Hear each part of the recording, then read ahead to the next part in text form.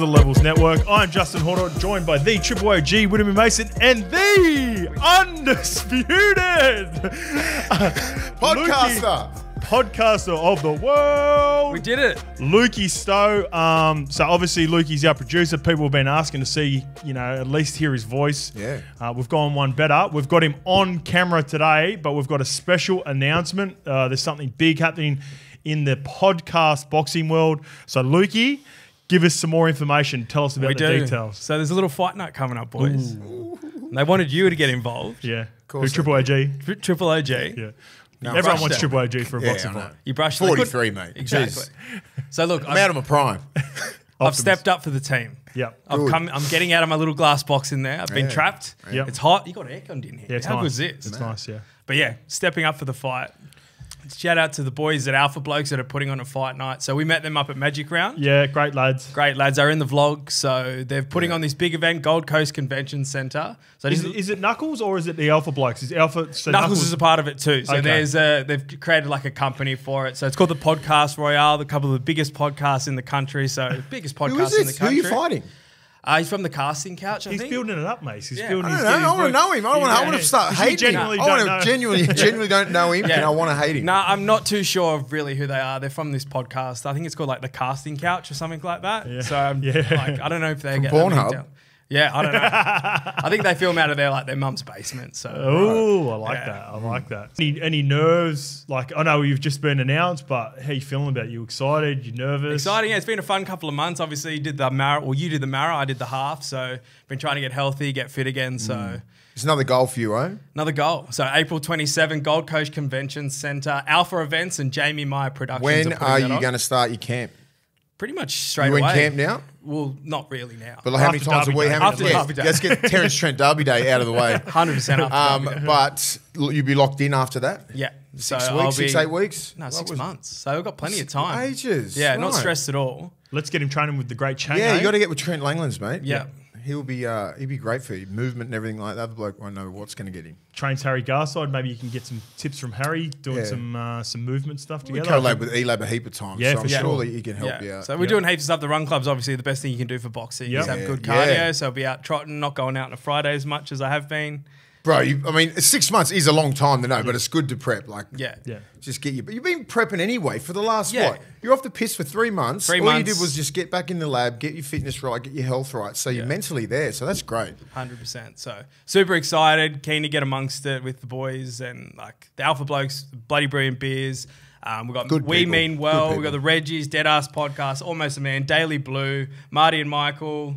There's plenty of podcasts, 2 vlogs. So if you're in that, especially if you're in that Queensland part of the world, because it's at Gold Coast, those guys are massive. Yeah. All those podcasts up there do so well, and they've got such an engaged audience. So for us to be a part of it's pretty cool.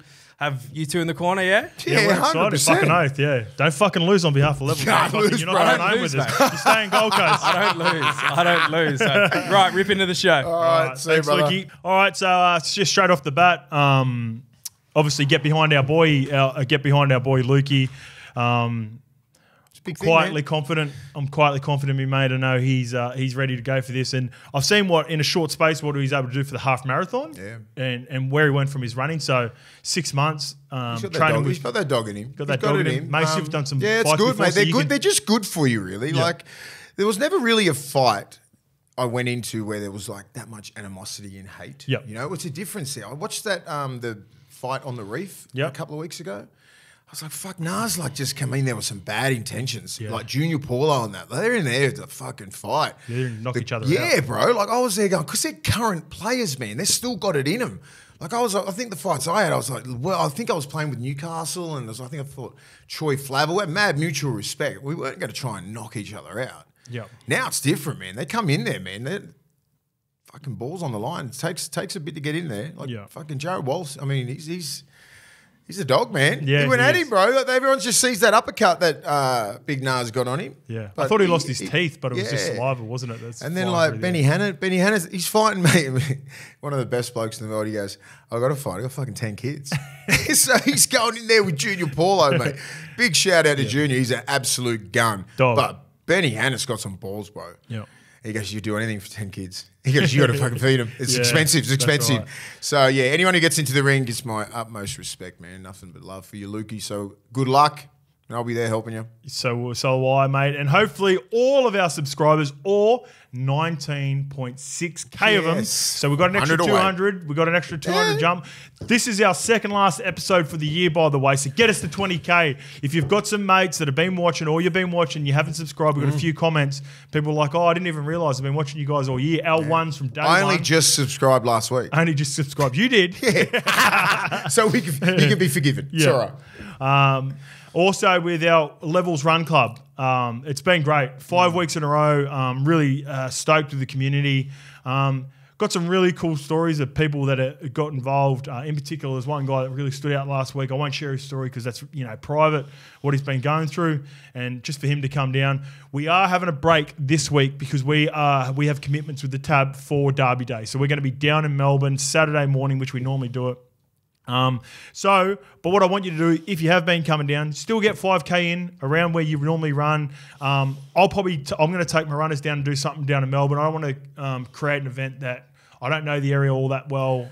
So I'll probably go for a run on Saturday morning. Make sure I'll post it in the Strava Club to let you guys know that I got after it as well. Hey, I did my 5K. Cut this out.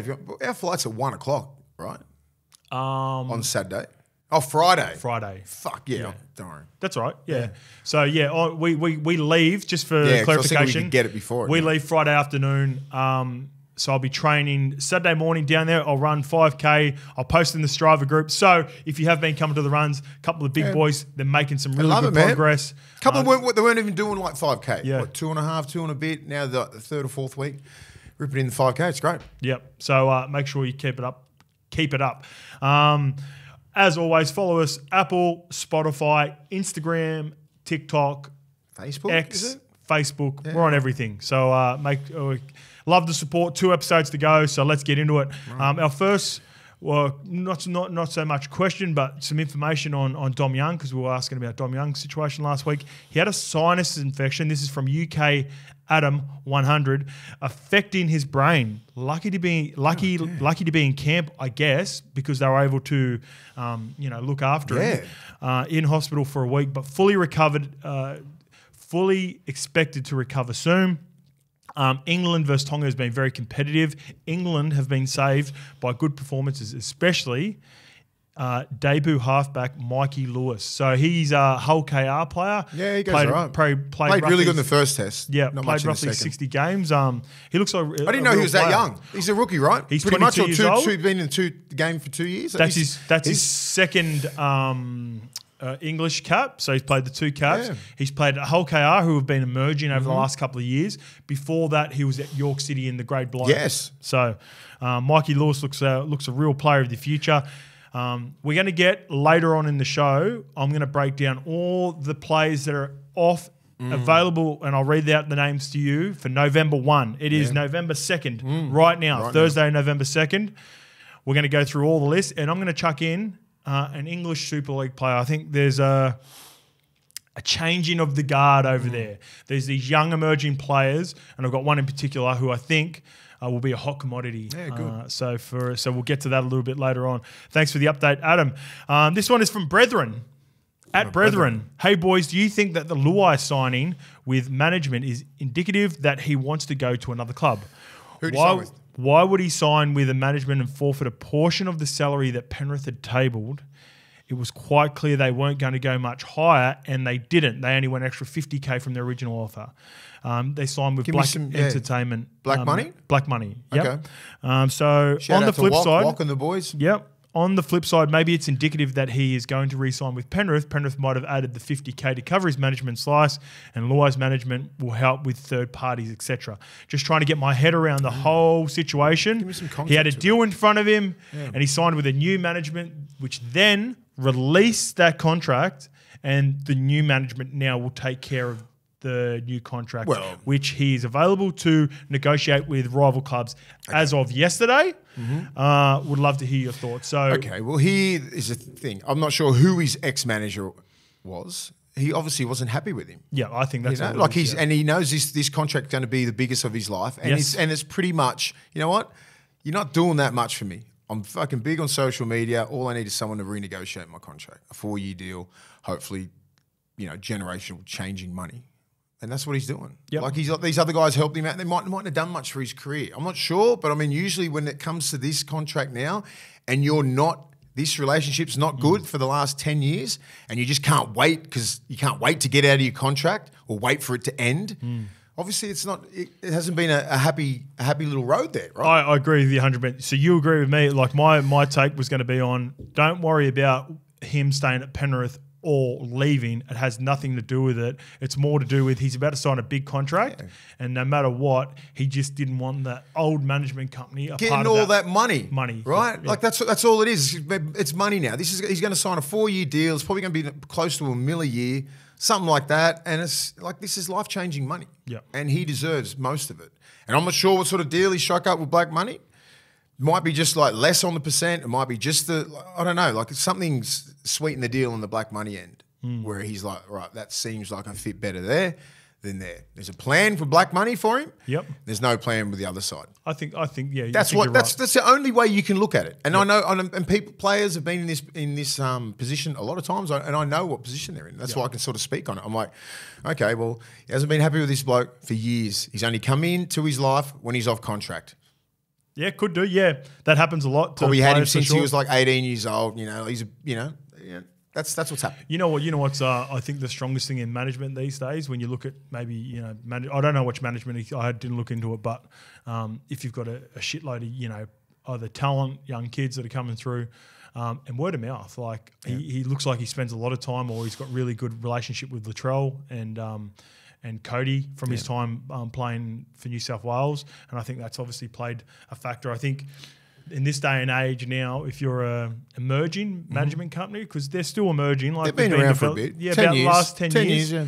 But now they're starting they've got top-tier players. Making moves, man. And when you've got top-tier players at the top of their game and they're putting in a good word for you, it can only help. You just want to be respected and loved by your management. Not see them every 2 or 3 years when you're off contract. You want them to be making moves for you off the field, giving financial advice, setting you up off the field, because you're only in this game for a minimum time, boys. And you've got to set your life up after footy because it ain't going to last forever. And Black Money must have a plan like that for all their players. Because if it doesn't, because if they don't, a lot of players will start leaving. Yeah, they seem to be gaining. Other people seem to be losing. Yep. So something's happening out there. Must be doing something right. So they're doing something right. Yep. Other management, when they try and get so many players, it just dilutes everything. And they don't have enough time for the other guys, unless you're the big dog, right? Yep. And they're not caring about the guy who's just signed a 3-year deal at, $400,000. Like, it's not much now. You've got to be that $1 million player now to get all the attention from these managers. Then you've got the old school managers like Sammy Ayoub and Darryl Mather and all these guys. They're from like the 90s. Yeah. They're all set. They've got other people working for them. You've got this new wave of management. Armin Mary, like Mehi and Tyron Smith, all these other guys. Braith and Astor. Yeah. Great guys because they've got time. Yeah. And it's more quality. Yeah, it's almost... And quality time. Yeah, it's quality. So it almost be like... The care factor. If I'm a younger player, especially if I'm a younger player, almost like hitting my prime and... you're going to be in the top bracket. I'm almost looking at those other guys, those younger guys that are coming through, because they can, that I'd rather have a manager that's probably got 5 or 6 clients, that he can manage your dealings as well as, and you want it directly too. You probably don't want the old school system of, having scouts and different management. Like if you sign at a company, you want their big dog. Yeah, man. It's changing the guard with management. Yeah. So these younger guys are coming up, they're about my age, a bit older. They understand the game. Yeah. They understand. They're not sitting on their laurels or what they've done in the 90s and 2000s and stuff like that. All those older blokes are sort of going to the side. They're getting in their 60s, man. Yeah. Time for a new age. Nothing. They just need to be cared about. Yes. These new managers actually care. You're a commodity. You can make me money. I make you money. All that kind of stuff. You're a team. That's what Black Money is. It's like a brotherhood there. Yeah, for sure. They're building it for sure. This one's from Jimmy Reed. Hey, lads, do you see Souths lining up next year? How do you see Souths lining up next year? I can see it being very similar, but there's also a big chance for change. Hawkins was really good for the New South Wales Cup and then won the state championship. Will that put pressure on Ilias? I think Ilias is the player that's under the most pressure for sure.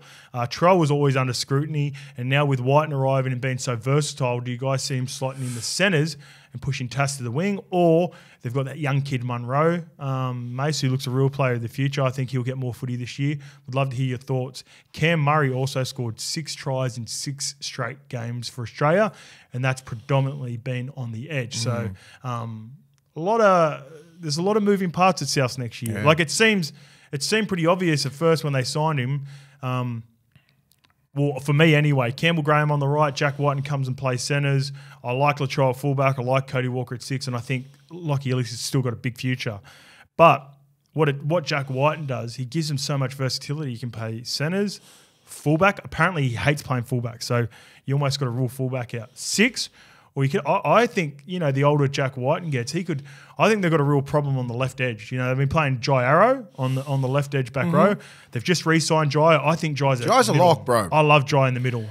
Jai is a lock. Yep. He's not. He's a locker. He's a middle. He's a front rower. He's a 13. You put Cam Murray on that left edge. Easy. Yeah. Okay. And you can fix it. Yep. But they will not fix anything unless they get front rowers. They'll finish where they did this year. They'll struggle a little bit. Yep. They're lacking size. I think. They thought Hame Sele and all these blokes were gonna ascend. Totola ascend. They're sort of like plateaued a little bit. Totola, I'll forgive Totola's year this year because of injury. Yep. I think he'll have another big season and he'll come on. You got Tom Burgess. He's getting a bit older, mate. When Tommy misses games, you can really feel it. I think he needs a fucking little dog with him. Yeah. Like you need a little bit of depth and a bit of size there. Because they signed Sean Kepi from Manly. Yeah. Do you think he's good defender. Yeah, off the bench. Good defender. He's a good role player. Do you think I that's like enough him. size for No, him? it's not enough. Yeah. It's not enough. And you know what the thing is? You can't get a good front rower. No. You can't. It's not like, I'm not saying this shit like they haven't developed anyone or anything like that. You can't go out and buy a Tino or Paynehaas or Adam Fanul Blake because they're locked up. That's how important it is to NRL teams to get front rowers. Do you like to look at that Davey Mawale? Yeah, I do, man. Yeah, it's all right, but I'm waiting for him to take that next step, level. The next step. None of them are taking that next step. Tom Burgess is still starting. Bro, he needs help.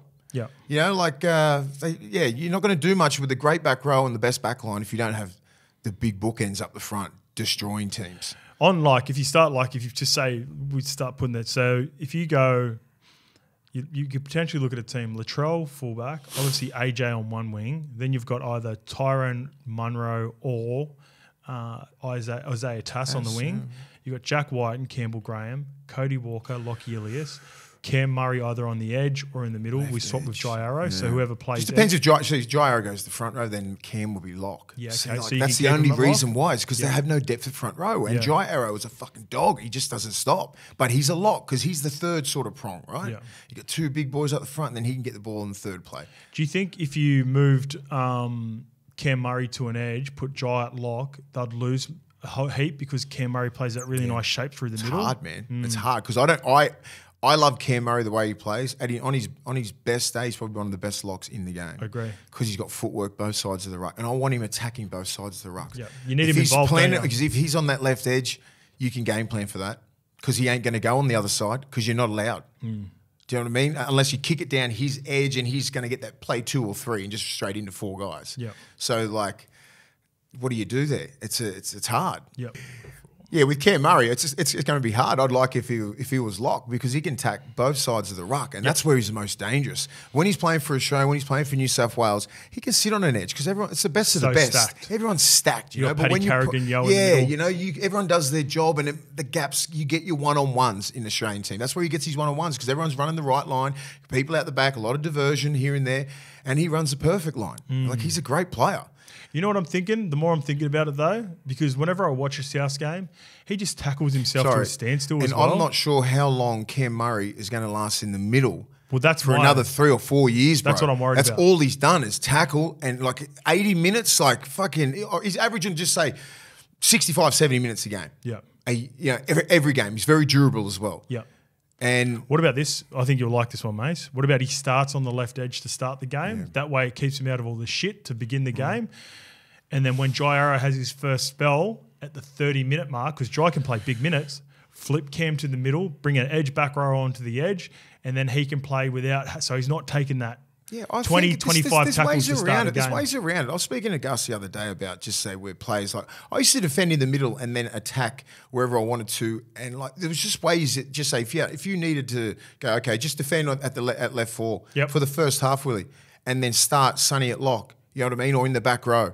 You know what I mean? And then you could spell each other. And then go back in the middle. Like it's interchangeable. Like knowing Cam Murray can play on an edge, defend left edge, right edge, and in the middle. Yep. You can say Cam, just play the first 50 or 60 or whatever, left edge, attack, just defend at the left edge. Yep. But attack wherever you want. Yeah, okay. Do you know what I mean? Like there's ways around it. There's you don't have. It's not like oh my god, he can't do that. Yep. You can defend it right 4. The elite players can play anywhere. And attack wherever you want. Yep. He can do that, Cam Murray. You don't have to plug him in the middle because he plays lock. He can have 13 on his back and defend at left 4 or right 4, and then attack wherever he wants. Like I don't think that's a big deal. You're not going holy shit. Yeah. Like players can play. That's what you play. Don't be dumb. And Cam Murray is one of the most smart. He's one of the smartest players in the comp. He's probably one of the most versatile. Yes, forwards and in the versatile. comp. So you can get away from that initial fucking barrage in the middle easily. Yep. Just get other people, plug and place, and do your job. Well, I don't know if we solved that for you, Jimmy, but we've thrown more options at you anyway. We solved it. It is November 2nd. Listen to us, JD. JD, you know, hey, love you, JD. All right, it's November 2nd. So, Mace, I'm going to go through all the players that are currently available to sign for the following season in 2025. Yeah, right. So that's the rule. So just say right now. Right now. So some people who don't understand it at home. Right now, if you're contracted, even like just say Luai or anyone who's got 2 or 3 year deal, you can potentially get out of your deal. Is that right? No. So you're off, if you've got you're 1 off year, contract 1 year to go after 2024. 1 year to go. You just got 1. You ain't got 2 years. It's just 1 year. Yep. So the players at the Panthers are starting from the bottom, working our way down. Jerome Luai, Sanua Taruva, Taruva's Luke off. Garner, Matt Eisenhuth, Mitch Kenny, Paul Alamoti, Taylor May, Tyrone Peachy, Zach Hoskins, Dane Laurie. So some big names in there. I've highlighted obviously Jerome Luai, Taruva, and Mitch Kenny. I think is a big one for. Who you know, obviously priority because I'm going to ask the priority for all the teams. Jerome stands out. I think because he'll be in. I've got a top 10 after this as well.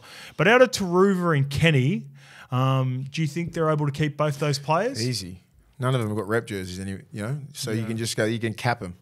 You go, Kenny, all right, he's 350 or something like that. Taruva's been playing for Fiji. Yeah, I know, but like, as in and he's a winger. Yeah. You know, like he's a winger, so they'll probably get 250, 300. Here's where I think it gets tricky with Taruva. I think a lot of teams will look. They will, but do you want to win, mate? That's the culture that they've got there, and the negotiating when you're sitting at the table opposite. Yep. Do you want to win, or do you want to go home and go over somewhere and get bottom 4 every year? Yep. You've had a taste of what success is like. Totally different on the other end. Go there for more, for 100, 200,000? Yep. Your whole legacy's dead. They'll give this to you. This is the spiel they'll hammer you. This is the culture. This is the club. You can win here. We win, blah, blah, blah.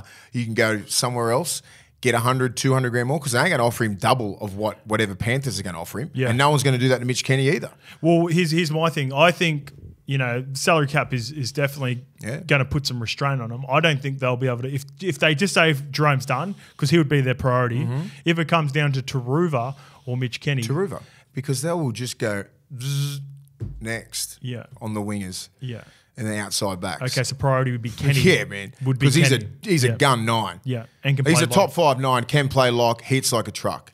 Probably, I also think he's got Origin. I think he can play Origin in the future. Yeah. He could be an Origin player. All right, the Broncos have off contract Adam Reynolds, Billy Walters, Brendan Piakura, Corey Oates. He's got a player option in 24 and 25. Deloise Hoyter, Ezra Mam is a big one. Jock Madden, Jordan Ricky's another big one. Kurt Capewell is a big one, but he's getting a little bit older. And Marty Tupperwell. I've highlighted Adam Reynolds, Ezra Mam, and Jordan Ricky. For me, and this might be controversial, I think their priority is Ezra Mam. Ezra Mam for sure. Purely because of the age of Adam Reynolds.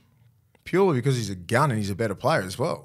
Like he's freaky. He's 20 years old. Come on, man. Look what he just did. He's a future rep player. He's the future of the Broncos. Probably going to get 1 or 2 years max out of Reynolds. He's there for it to game manage and get him through games. You know, took a hit this year in the grand finals. He copped a bit of shit. He wants to right those wrongs. He'll have 2 years. How long? Yeah, do you reckon 2 years is the ceiling for Reynolds and some of these players? Because we're going to get down a little bit later on. We've got Chad Townsend involved as well. Some of these, you've seen how valuable they are. Shawnee's going to be off contract, obviously, as well. Well, similar to just say what they did in the NFL, where you can't really touch halfbacks anymore, right? They can't pass the ball. Yeah, you can't touch QBs anymore, right? So the halfback, they can, as soon as they pass the ball, you cannot hit them. You know, so that fear factor out when they go to line, Reynolds, they dig into the line, but they're not like JT or Joey digging right into the line, copping massive hits, and no one gives a shit. So there's no, you could probably get through a game, unless people are just spotting you up all the time in defence, you can get through games without fucking really getting tackled that much, right? Yep. Like especially Reynolds, he's one of the best at getting through games and evading contact. But as you get older, mate, it's less about like the games, it's the training, it's the rest. Yeah. Like Reynolds could play, but Reynolds could play for another 3 or 4 years at this level, I think. Yeah, I think because he's got a great team around him of young dogs who just want to get after it. But if you spot him up like Penrith did non-stop, then you'll get at him. But it's hard to get him. It was hard. It's hard. He's tricky, man. He's a tricky little. He's tricky. He can get around the field unreal. Yeah. And going to the days where you can hide your right three, right? Yeah. Everyone needs to be able to make their tackles. Correct. I agree. So Jordan Ricky, he's their future. He's a good player. Yeah. But Ezra Mam, he's the dude. Like what is he? He's 33. Reynolds, right? 33, yep. So 34 next year? Yeah, he'll be 34 in July. I've got the dates for all the players in my top 10. Depends how long Reynolds wants to play as well. Yeah. He's already won a premiership. Yeah. I know he wants to win with the Broncos. I think he would love to win. Of course he would. Of course he would. And he knows the window was 2 years. Well, here, let me ask you a question. If he does indeed win next year, do you think he sails off into the coaching ranks and just starts coaching at the Broncos? Maybe, because he's been around for a minute, right? Yeah. How many games he played? Close to 300. Yeah, he'd be close to 300. He started the year before me. I think he's 2008 or 9 or something like that. I think it's 2010 11, the same year that I started. As for the Storm, they've got Nick Meaney, Aaron Penne, Joe Chan, Marion Seve, and I think Remus Smith is a player that's not too sure about Remus. He fell out of favour with Melbourne last year. Injuries. He's been injured there a lot. But I think when he's at his peak, he's a really good right centre for him. Oh, he's a gun. He just needs to be fit. It's hard when you come back from a major injury, come back and just try and be that dude before. Nothing was really working.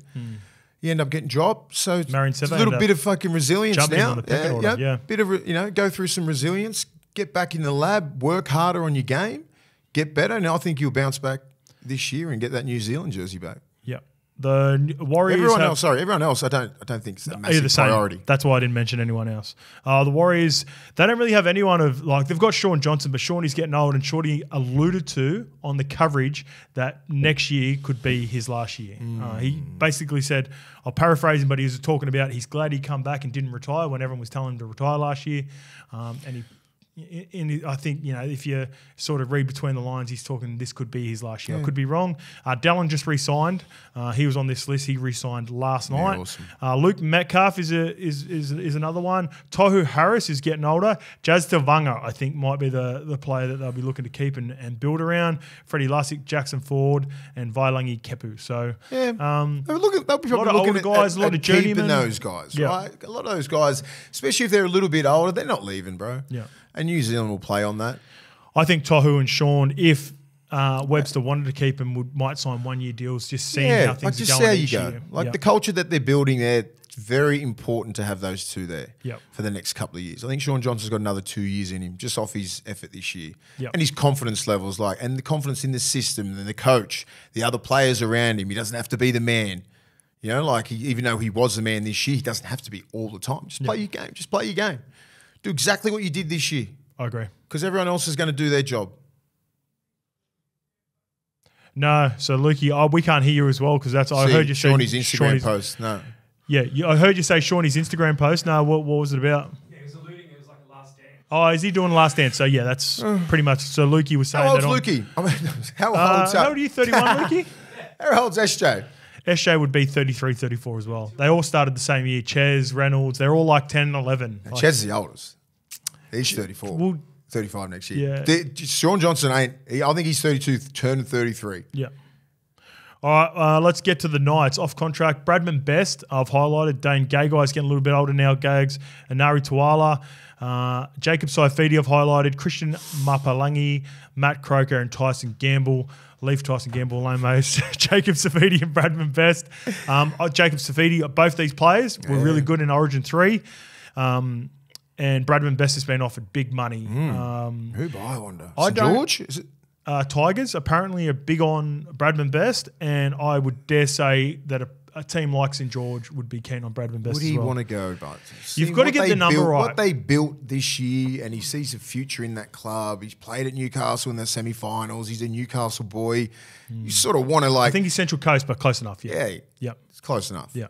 You know what it's about. He's a junior there, so he knows. Like, he loves playing for Newcastle. Still young, man. You want to give that roster red hot crack. See where we go. See where we can go. You think their roster, because they've done it, I think they've got a good job of managing their roster salary cap wise, right? You got, Gamble he wouldn't be on much. Jackson Hastings, you think probably wouldn't be on like top tier 7 money. No.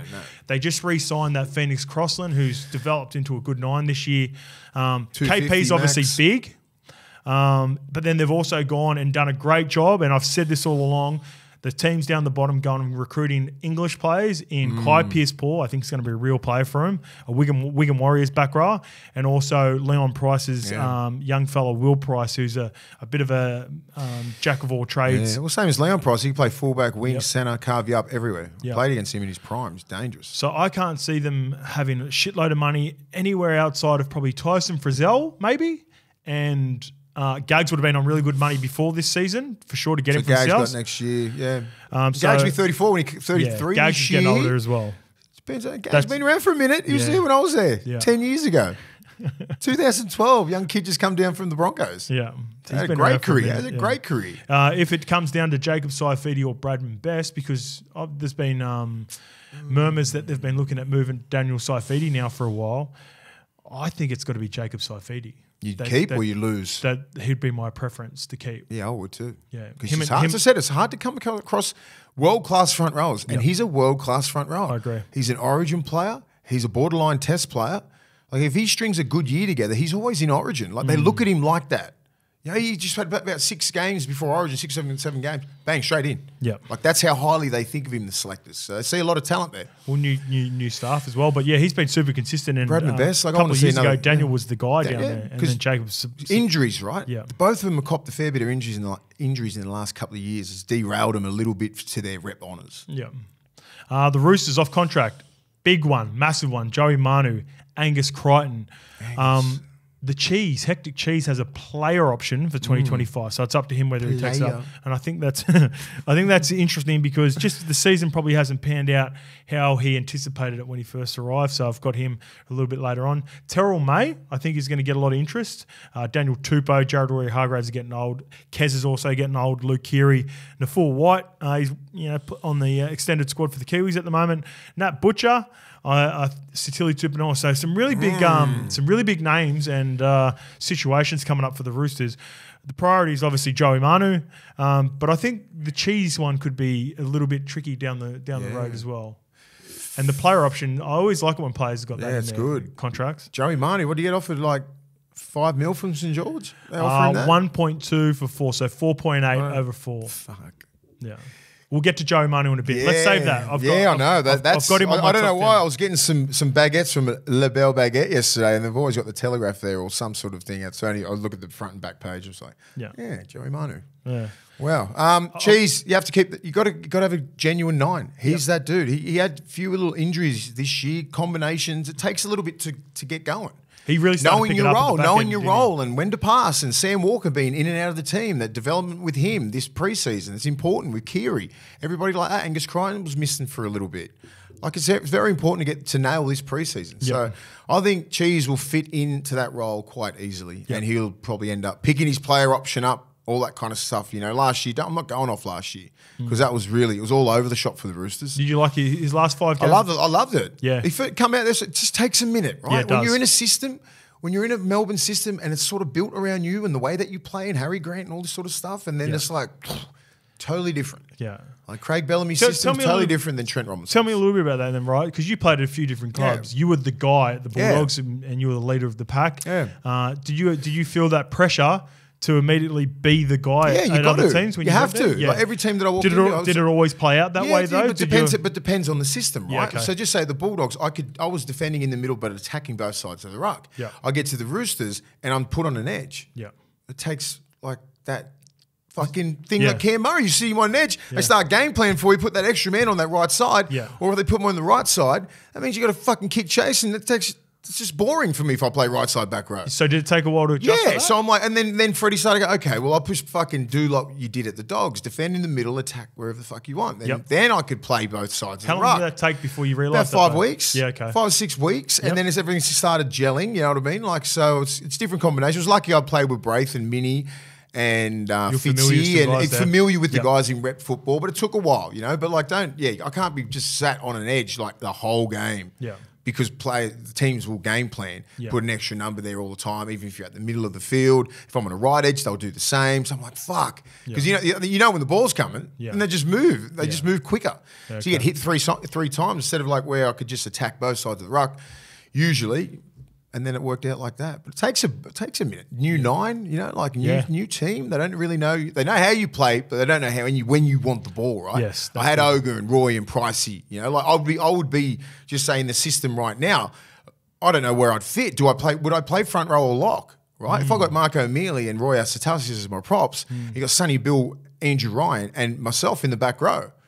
It'd depend on the makeup of the squad where you played. Yeah, exactly. Do I play? So if you played the Broncos, you're probably playing front row because you got Paddy at lock. Yeah. And but what do you do with Sonny? Did you put Sonny at second row and just leave him on an edge? I'm talking about you specifically. Yeah, that's what I'm saying. Yeah. So if you look at you're versatile enough, like we're talking about with Cam Murray, dependent on the pack. So maybe if you go to the Rabbos, maybe you play that 13 role. Yeah. But if you play at the Broncos, you play Flegler's role with Paddy dropping you underneath. Yeah. And it'd be different to say in that pack the names I just mentioned, Ogre, Roy, Sonny Bill, myself, and Andrew Ryan. How do you sometimes Sonny would that's when I was telling you about interchanging and just playing wherever the fuck you fit. Yeah. And attacking where the weaknesses are.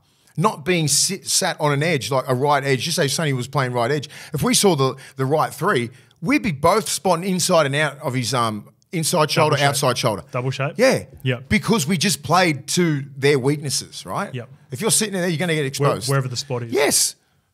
You just play footy and just never get put on edges. And then Melbourne and that started doing that sort of shit and really structured the game. Yep. Where you can have back rows, they can swap wherever the fuck they wanted to. Now you stay in your lane. Yeah. That was your fucking generation. Yeah, you never fucking moved from your right edge. Yeah. You would know what it was like over the other side. Well, I moved because I wasn't a set name, but like Gifty wouldn't move Gifty because Gifty was right edge. But still, they just the only reason I you'd played never cross right, the fucking black dot if you're a right side back row or ball playing lock like him. Yeah. Yeah, he had his spots and he stuck to that, for sure. And most of the players right now, they can all do what I'm saying. They just don't get coached like that. They don't teach them. Yeah, Penrith do it. Yeah, they play. They play whatever the fuck they want. It's working for them. The Rabbitohs off contract: Peter Mamazoulis, Isaiah Tass, Tom Burgess, Isaac Thompson, Michael Cheekham, Shaq Mitchell, Ben Lovett, Dean Hawkins, Josiah Karapini, Leon Tuhel, Tane Milne. So nothing crazy there. Tommy's a big name, but Tommy's coming, he's getting Tommy's the back 33, end. bro. I think I'd like to see Tommy re-sign and just be a Rabbit for life. Do you know he's the most capped Rabbitohs player of all time? No, I didn't. Sorry. No, that's wrong. It'd be close. Sutton's 300. Yeah, Sutto's there. And Merritt? No, he was the most capped because I was speaking to Sammy about it just before he left. Out of all the brothers, Burgess. But that's crazy to think, right? Because you remember when Tommy wasn't that dude. It was Sam and Tommy then George. had the question marks. Yeah. Sammy was the gun. Georgie has this great 3 or 4 year span. Tommy's outlasted them all. This is what Sam said. He has more games NRL, more games for the Rabbitohs, obviously, and he's got more tests than Sammy and George as well. That's crazy. Good on you, Tommy. Shout out to Tommy. Just keep Tommy. Everyone else is probably just going to have to play out of their skin this year. They've got too much money in their big name players. Yeah, a lot of these players it's gonna might be have to hard. move on. As for the Eels, off contract, similar situation. Got a lot of money put into 4 or 5 core players. So Dijon Arcee, Bailey Simonson, Hayes Dunster, Jariah Mamasia, Kai Rodwell, and Makahisi Makutoa. Very I like similar. Makutoa. I like boys. Makutoa. So do I. So do I. He'd be good off the bench. Makutoa's a bit older He than can you start. think. Yeah, he He's can, like he can 30, start. He 28, can start 29, 30. or come off the bench. I don't mind him. Bailey Simonson? He did I good in the reckon centres. I reckon he's come in leaps and bounds. Yeah. Strong. I reckon he's just gotten better. And I think he'd be my priority, Simonson. Yeah, out of that group for Yeah. sure. And I think Dejan Arcee would be nice if you could get him for a reasonable number to keep him as your backup half. Most of these guys are going to be playing out of their skin this year to get that contract, to get that 2 or 3 year deal. Yeah, I think Parra are going to be good this year. Which is good, and that's what you need. You need these players here, these role players, some of these names that you mentioned in some of these teams that we're not really talking about. They need to have career best years. Yeah. Because that's their livelihood.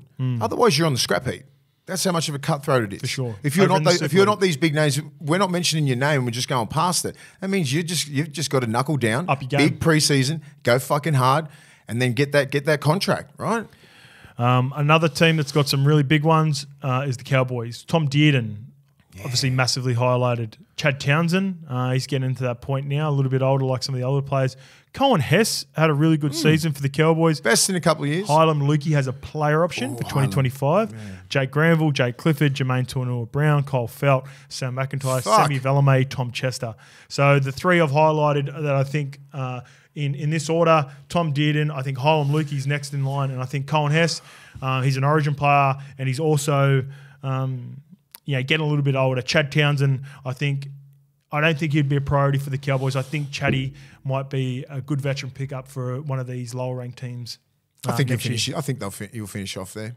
I think not on that money, but no, I'm not saying that. No, he fucking will because that's what the market demands. He ain't going to go from 758 to 200. I reckon Flano will get him to the Dragons in maybe. Well, fuck. Depending on what happens with Ben Hunt, mate. I think Ben Hunt's going to stay there. So I'm just thinking. You're probably going to prioritise Tommy Dearden, right? He's the future of the club, face of the club. Yep, deserves it. Hylam Lukey, gun. Yeah, just needs to be on the field. And then it's Chad Townsend. The thing with Hylam Lukey, and this is what I reckon is a bit tricky as well, though. They've got Luciano Leilua. They paid pretty good money on the left edge, and they've got Jeremiah Nanai on the right edge. Maybe Hylam goes, I just want to play fucking. He just plays 80 minutes every week. And he's not. He's a young kid. He's a Cairns boy, great kid. He just needs to fucking knuckle down, have a great preseason. Luciano Leilua ain't locked in on that left edge. He could easily come off the bench and play in the middle. Yep. He's got a lot. His skill set is high. I just want to see the best out of Lucci because his skill set is very, very high. Just needs to get fit and be consistent. I think same as when BJ put it all together, bro. He got 3 Dalian centers of the year. He's a gun. Yeah, I thought Luch was really good in the poor year that the Tigers had the year before, and I was hoping he was going to get rewarded with a big season. The Cowboys didn't play out that way through their form, but I think they'll go good next year, and I think he'll have a big year as well. Seagulls, no one really of note. Ben Travojevic, Christian Tuipulotu, Carl Lawton, Raymond Vega, and Zach Fulton. I thought Zach Fulton already moved on, but none of those boys are really going to hit the market that hard anyway. So sorry, I digress back to the Roosters. Tupanua's off contract with Crichton. Julie Tupanua, and Nat Butcher. Come on, Butcher, bro. yeah. You can't keep all them. No way. One's coming somewhere. I think 2 of them are going. I heard of that. What's her name's done? Angus They've wants been to go trying back to to get rid Union. of. They were supposed Until they played in the World Cup. Now he's going to stay here. Well, that rumour was squashed about 2 or 3 days ago, but there is a world in which he still does. This time last year, right. what? He's starting back row for Australia. Yeah.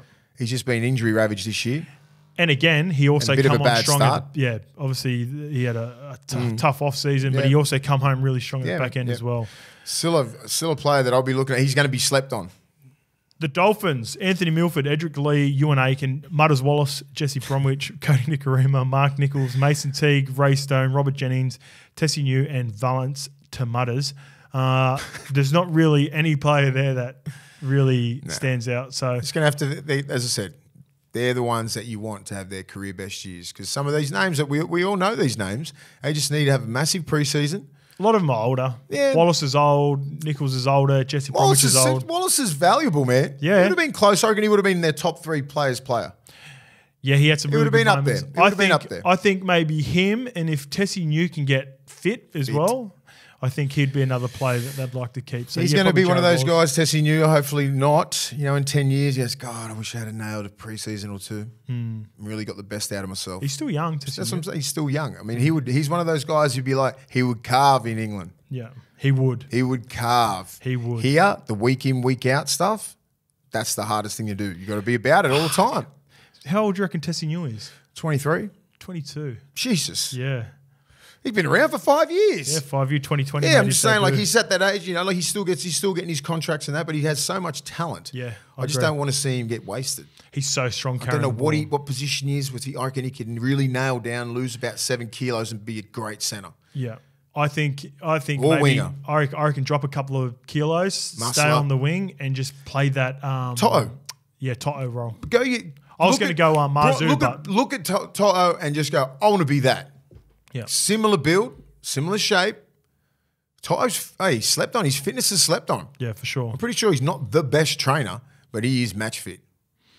Toto, no, I heard he's a really good trainer. Is he? Yeah, someone was telling me about it. I'm not saying he's not a good trainer, but I'm Sammy- saying like with Dylan Edwards' numbers. No, well, Sammy Right? told me, obviously, yeah, Dylan Edwards is a freak. But Sammy told me the most impressive part, because he'd spent some time, I'm talking about Sammy Burgess, by the way. Freddie invited him for week 1 of, Origin 1 and watched him train. And he goes, light years in front, the way that Penrith train and their commitment to training, he goes, they go so hard. Brian Toto, Stephen Crichton, Jerome Luai in particular, he goes, that edge when they were competing, he goes, you can see why Penrith are the way they are. Awesome because they train hard all the time.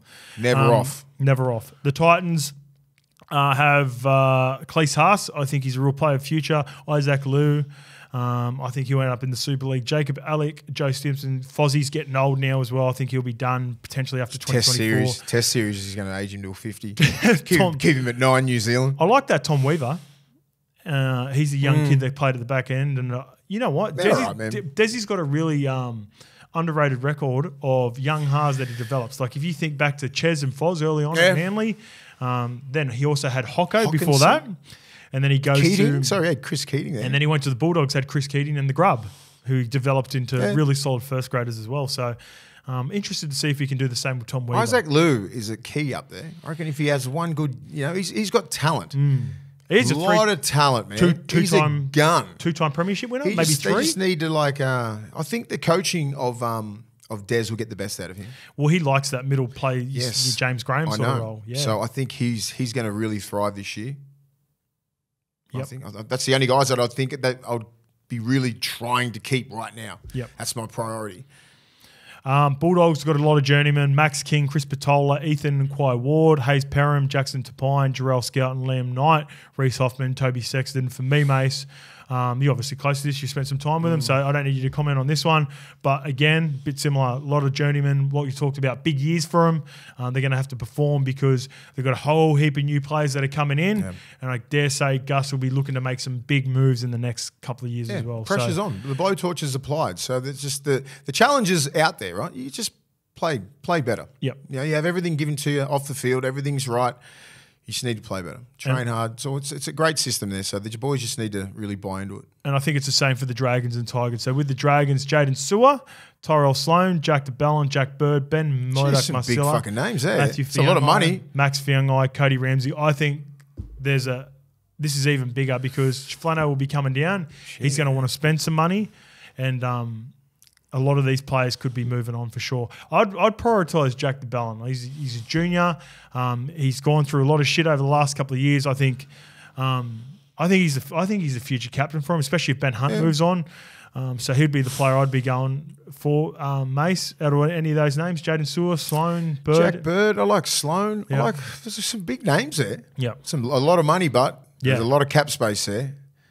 So they'll be looking. As I said, like all these guys, there's no secret sometimes when you see a guy coming out with a ridiculous attitude, like best year ever, it's because he's off contract, right? There's a contract year for most of these guys.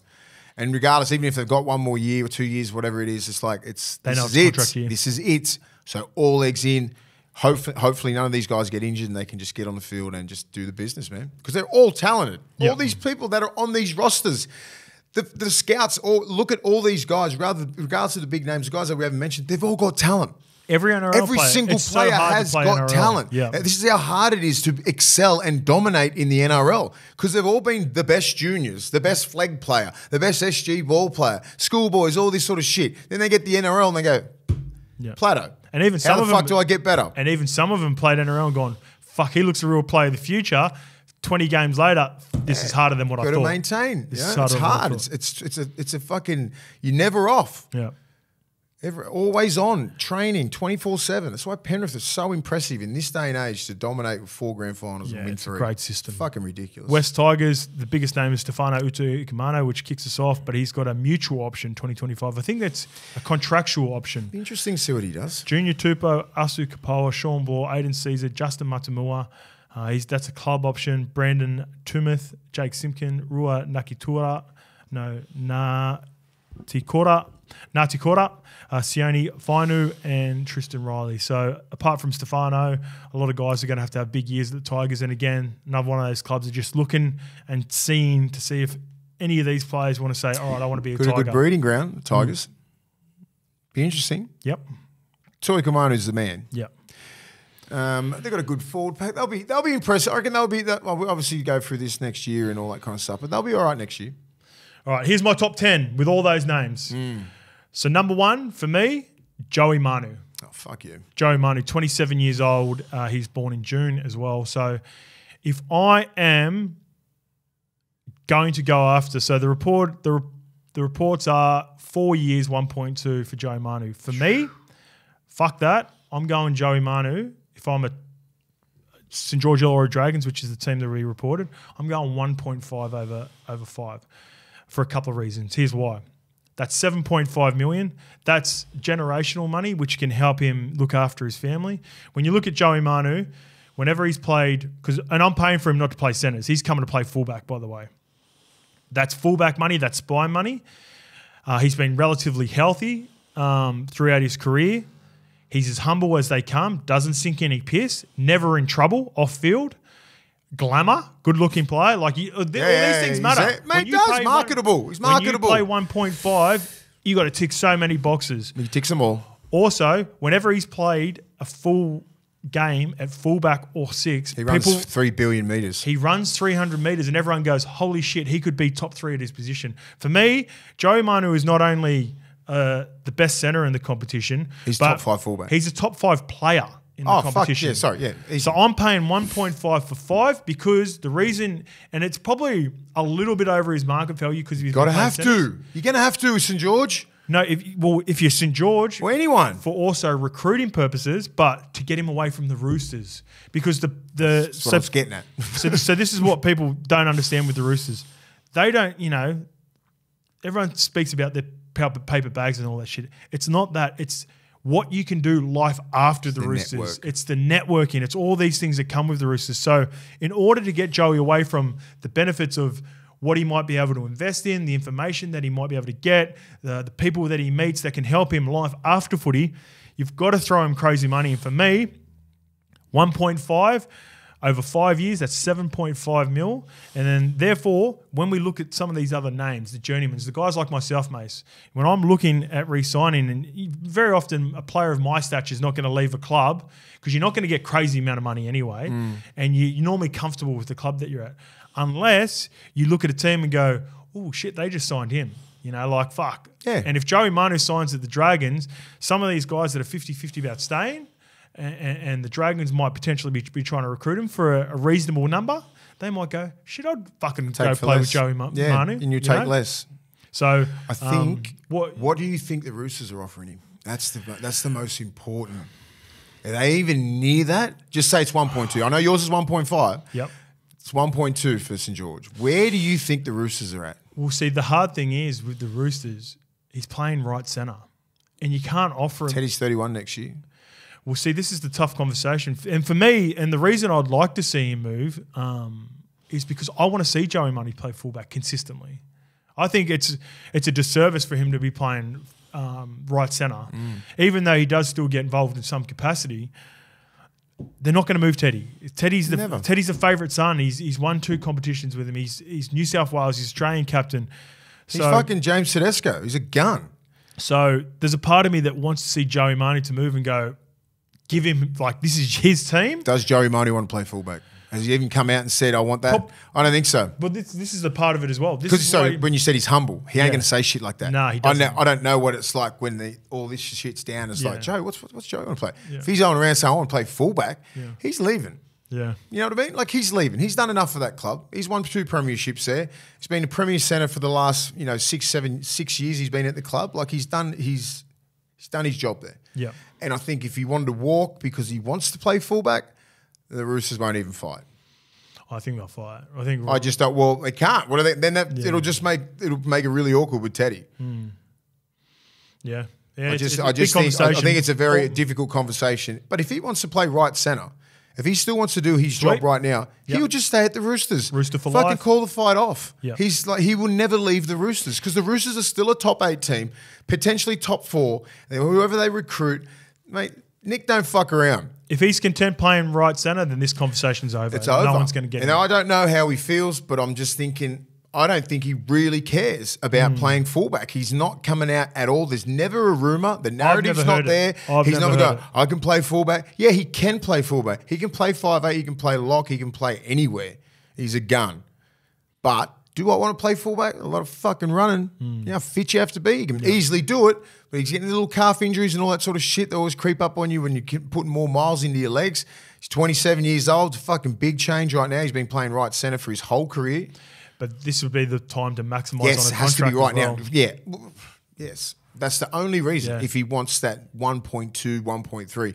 Because the Roosters are going to try and cap it and go, I think the best centres in the game probably going to get 8.59. So here's my point. I don't think he'll leave for 1.2. I think you've got to blow him out of the water. I think it has to be 1.2. We know that. We know that. He's not going to leave for 1.2 because I think the Roosters will be around that.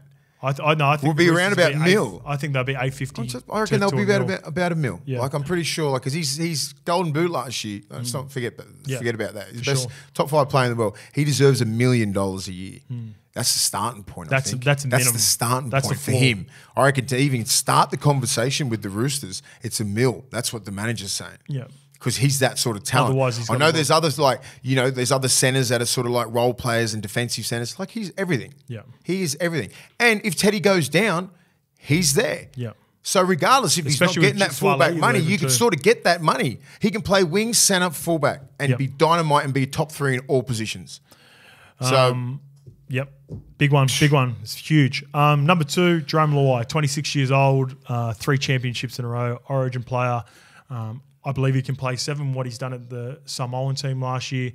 There was some comments I was listening to on the way in on SEN, Mace.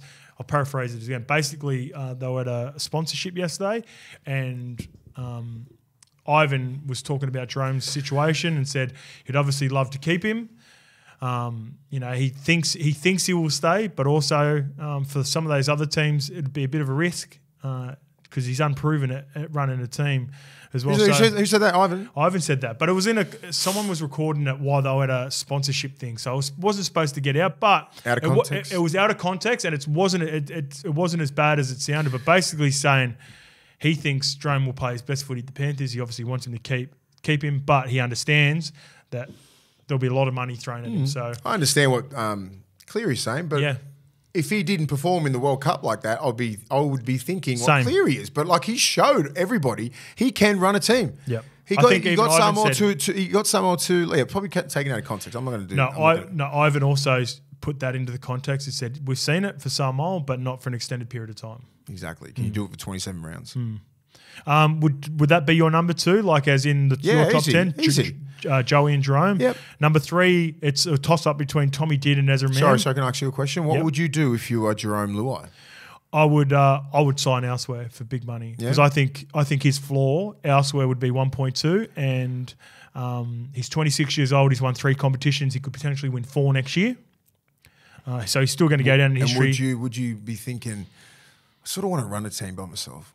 Yeah, there's part of that as well. Know, like he'll be 27 when he comes off proper contract for that next year. That's another 5 or 6 years. Obviously, it's another 2 more contracts, right? And it depends on the sell from the other team. So if it is indeed a guy like Benji at the Tigers, I dare say Benji and the Tigers will be going after Jerome Hard. Still got that. He can play 7. I reckon he's more of a 7. Same. He can just play anywhere. And apparently, I heard. Well, I remember when he played for the New Zealand Māori, he spoke so highly about that Benji was one of his favourite players. Of course, going up. Everyone wanted to be Benji. That marriage makes the most sense for me, and I think if I'm the Tigers, I'm offering him like 1.2, 1.3 to get him away from the Panthers. You got it. Ezra Mam, 20 years old in January. Ezra Mam's only 20, What? so he'll be 21 by the time you get him.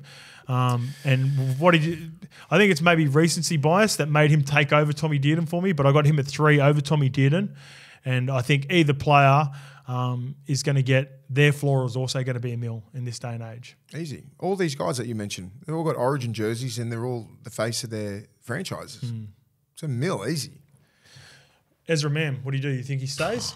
I think Ezra Mam stays with the Broncos for less money. Could he play 7? I still got my question marks on that. That's the only one. I don't have a question mark over Dearden and Law. I think they would be good to play 7 and they can control the team. Ezra, I still need to see a little bit more. Because Dearden was a 7. He plays 6. He was. Come through as a 7, then he goes just a little bit wider because I don't think it's much of a change. Because you play left or right side and you come over both. For Tommy. For Tommy and for Ezra. Okay. I don't think he doesn't stick on that left side. I'm pretty sure he can come off his right foot as well. I've seen more traits from Tommy that make me think that he can play 7. He's more on ball, whereas I think Ezra has been playing those short sides really well. I haven't really seen Ezra flipping side to side. He doesn't have to. He does. He pushes through the middle really well, and he predominantly plays left edge at a very high clip. That's how they get coached, right? Yep. I'm pretty sure if you said, Ezra, you're halfback, do whatever you want. Yep. You think he's capable of it? He's capable of that. He's just a little footballer, man. Yeah. He plays eyes up football. He just takes the line on. He's a ball runner, great defender. He'd easily play half. It's not going to change his game. And the last one, number 5, is for me, but he's got a player option cheese. Number 5. I'll just go to top 5. Yeah, it's important. He's 27. He's 27 years old in May, and he's got a player option, so I've chucked him in there. If he does indeed take that option, I think he jumps both Tom Dearden and Ezra Mam as the most sought after. He'd go to 3 for me. Yep. Because he's important, man. Like a 9 like him, who's just a little dog who just goes at everything, plays big minutes, runs like a truck, hits like a truck. You know, like he's a great ball player. He just had a bit of a disrupted season this year. The Roosters did. What do you expect from him? What did you expect from him? I expected this. If he didn't get injured, I would have expected more. Yes, okay. But I did expect this. I agree with that. A little bit of fucking all over the shop, right? Next year, I expect the combination with Sam Walker. No excuses. No excuses there. With Sam Walker to be elite. Yep. I'm with you. Keary, elite. Collins, bang. Everybody on board. They've got so many good pieces. Yeah. Them and the Rabbitohs, it's a disservice for them if they don't go to another level this year. Because they've got the forwards, man. They do. Smokey, Jack Wellesby, 22 years old in March, 3-time Super League winner, 100-plus games in Super League and Challenge Cup, 8 tests for England, and Mace, on the weekend or the first game, he became England's youngest ever skipper. Obviously he's really good leadership, really good team man. I've liked him for a while. He's very versatile. He threw a fucking great ball. 6, 7, and 1. I think it was last week or the week before. I said fullback 7-6. Yeah, he can play. He can play. I watched him. He threw a mad ball. I think Kohler got caught in. Mad out over the top, Tom Johnson. I was like, holy fuck, that's nice, a ball. Man. That was a nice ball. That series has been all right, man. It's a bit hard for the Tongan boys to get up over there. It's November now. She's fucking cold, miserable. I think it was like 8 degrees on the weekend, windy, soggy. It's like, where else would you fucking rather not be? How hard would you be training over there, you reckon? Oh, my God. There's a lot of buffets. Get away from it, boys. And that's what, it's probably, they're just, and England aren't playing the best footy either. It's pretty messy over there. Yeah. It's all right. Lionel.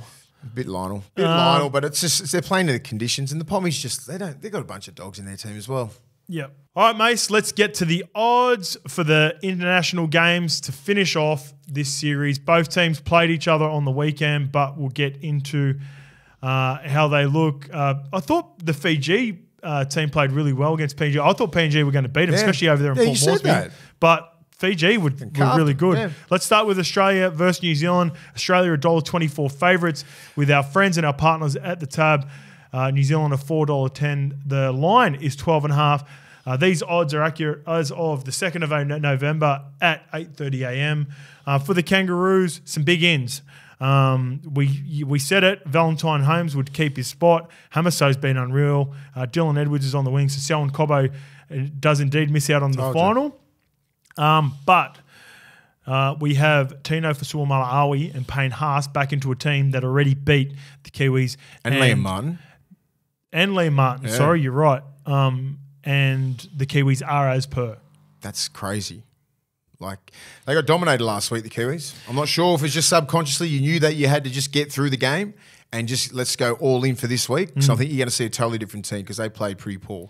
They did sort of blow them out right at the end as well. Yeah, I know, but it was just like New Zealand didn't play their best footy. It's hard with 4 and it's at 9. You know, it's not a genuine 9. If they had cheese there, it'd make a massive difference. Do you think that's the difference now? Like 2 tries. So Benny Hunt obviously scores right at the death, a couple of minutes to go, and then Cam Murray, we talked about that, 6 tries in 6 games. Yeah. He busts through at the end. So it's 36-18. Realistically, it was 24-18 for long periods. So that's what they'll be taking out of it. Yeah. And they missed a lot of opportunities. So they just need to execute. Now if it's all in for the final. All they do is just get here with no injuries. That's all you'd be thinking. Probably not going to beat Australia here. Australia can just, because they're always at that level. And, you know, like they get Tino, Payne Haas, and Liam Martin go out, and you put Jake Trbojevic, Collins, and I'm not sure he started in the other second row. But they all just plug and place, bang, straight in. Liam Martin, Cam Murray. Yeah, no, but last week, who was the back rows for Australia? It was Cam Murray and... At the dog of all dogs. Oh, the Cotter. The dog, yeah. So you put those guys in and you just don't miss a beat. Yeah. Because Jakey's just a different sort of forward. He ain't a Payne Haas, but he just fucking cleans up everything in the ruck.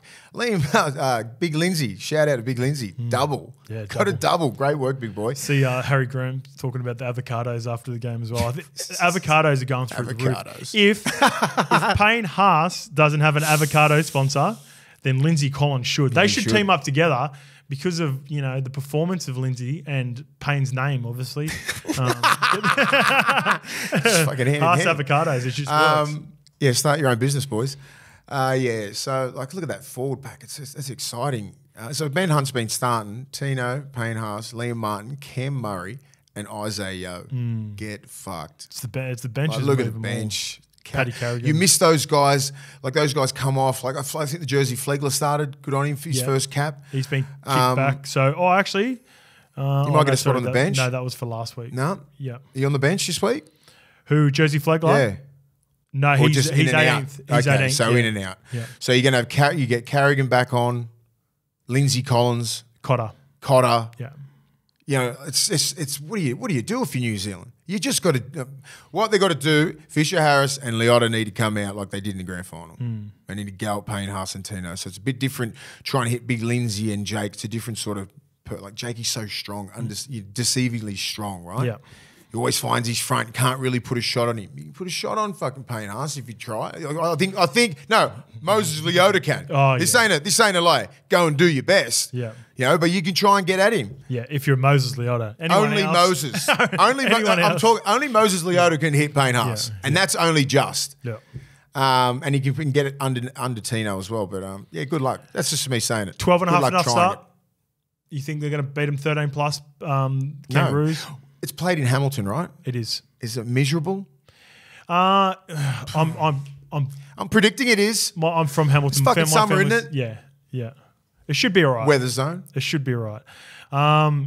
England are looking to go 3-0 against Tonga. Mace, $1.45 favourites. Tonga are $2.70. Mace, the line is 6.5. Do you think Tonga can get a bit of respect and get the last of the 3 games? Or do you think England will go clean sweep?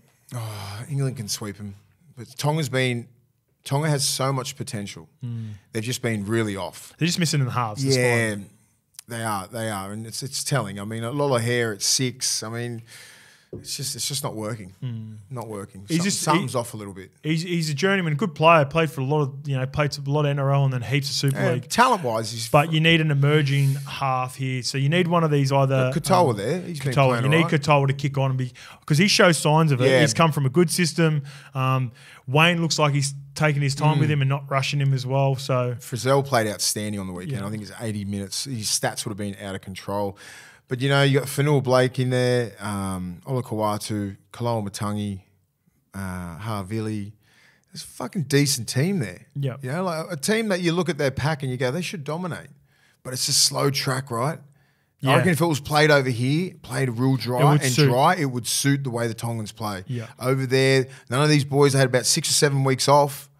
Pretty sure they weren't doing preseason. Do you know what I mean? So it's like, and then most of the Pommies, they've all played in either grand final or like very deep runs, had a couple of weeks off and then they played. Yeah. So they're match fit. The Tongan boys aren't match fit. So it's a big difference. Where's the position? Sorry, mate. It's got it. I think Tonga will get him. Actually, Tonga will get him in this last one. Yeah, nice. They'll work it out. The list still haven't come out for them. That's why we can't find them. They always take a little bit longer over there for some reason. Pacific Championships. There we go. All right, the last game is Fiji versus the Kumals. Fiji were impressive. Did a bit of a number on the Kumals in the end after Kumals started so well. Do you think the Kumals can get them back? The game is again at Port Moresby. They're playing each other again. Yep. Our friends, our partners at the tab have Fiji $1.62 favourites, PNG $2.30. I'm actually going to have a little bit on that. I think the Kumals can bounce back and get the win over them after being disappointing. I don't think so. No. Line 3.5. They look awful. I'm not sure why. They had everything to play for. All saying that, like, do they have everything to play for? Like, I know they're home and everything like that, but they're very passionate. But you're going to play them again. Yeah, true. Like, so I think bounce back. So one of these teams are just off a little bit. All you have to do is be off 5%, and that other team be up, and you just get blown out because of the games like this. It's hard to get up for these. I know it's a test, and everyone's like, it shouldn't be hard to get up. It's like sometimes when you're playing a team the next week, I don't think I've ever been in this position before. Yeah, I can't think of it. Fuck, this would suck. Dead Rubber's International, that's weird, yeah. Did you not, when they worked this out, did they not think this was going to happen? They think fucking Fiji was going to play Australia in the final? No, sorry, because it's Samoa? 3-3. You think Samoa was going to, like, no, never. Yep. It's going to be all right, the weather even in Hamilton. So okay. Slight chance of rain. There's a slight chance of rain every day in New Zealand. Well, that brings me to my bet. My Bet's Friends bet with our friends, our partners at the tab. I'm going Joey Manu, the $1.5 million man, to score in the first 60 minutes. If you get him that deal, you're the best. And I reckon he's worth more, to be fair. And I'm going to go New Zealand plus 12.5. So Australia have to beat Australia by more than 13. Our traders at the tab have got a market of $7 for us. You can find that in our Bets Friends channel. All right, mates, and we're going to be down in Melbourne with our friends, our partners at the tab. We're going to be updating our tips throughout the day. But for the main race, the Derby, 2,500, who do you like in that race, mate? I like the Dad. I like that. I did a session with Braith and Asa. Shout out to Braith. Strong Dad. Dad. I'm like the Dad. That sounds right. Little Omen there. Braith will be down there. Yep, Braith will be down there, so we'll catch up with the boys, even Red Daddy. I'm going to go Apulia. Mark Zara's on fire at the moment. Riff Rocket's the favourite and deservedly so, $1.90. But maybe we get some information while we're down there. Yeah, if you're watching us on the socials, we're going to be around some high rollers, Mace. We're going to be around. You always get really good mail on the day. So watch us on the socials. We'll be sharing with the Tab app, Levels Network. And if you see us down there, you've got to be in the marquee too, players only. There's levels to this shit. Good luck. Come and see us and have a picture and looking forward to it. Melbourne, Derby Day, Tab, Levels Network. Let's go. And as always, we want everyone to be playing safe during this footy season and spring carnival season, Mace, racing season. So please keep front of mind, what are you really gambling with? And if you need free and confidential support, call 1-800-858-858 or visit gamblinghelponline.org.au. See you down at Melbourne I can't wait, on the weekend. Pumped. Let's go.